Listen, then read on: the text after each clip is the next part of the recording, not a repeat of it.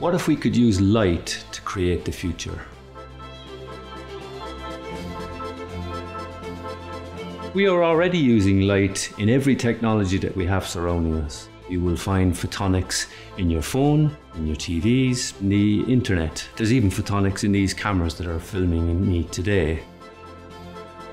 Integrated photonics is the idea of bringing optical devices such as lasers, LEDs, solar cells for instance, and intimately integrating them together with electronics. So that type of additional functionality allows us to create more complex devices. For instance, we can make new forms of computers, new healthcare devices. To do that, we need to be able to mix materials. We need to be able to use the silicon material for the electronics, but we need a different type of semiconductor material to make photonic devices. These materials we call compound semiconductors. What we do is we grow the material. We make high purity single crystals.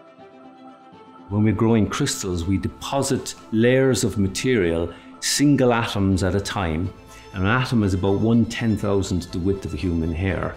So this requires very specialized equipment and very specialized skills in order to be able to control the growth of these crystals and make them extremely pure and to get the precision that will give us the kind of functionality that we need. This is our speciality in the University of Sheffield, where we host the National Epitaxy facility. So there's a strong value for academic researchers and our industrial partners to work closely with us because we have over 40 years experience in making all kinds of different devices through this very specialized technique. And now, of course, we are pioneering new directions, particularly the area of integrated photonics. The combination of University of Sheffield's expertise and the University of Southampton's expertise is really a very powerful approach to innovating in this area.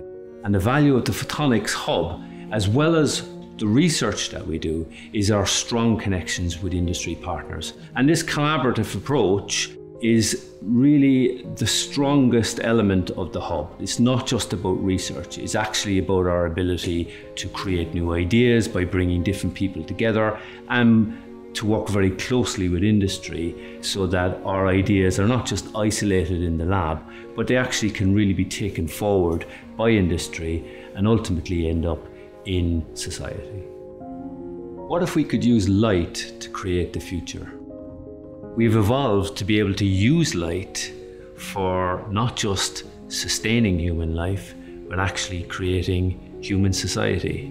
And this is what we mean by photonics. It is the use of light for technology.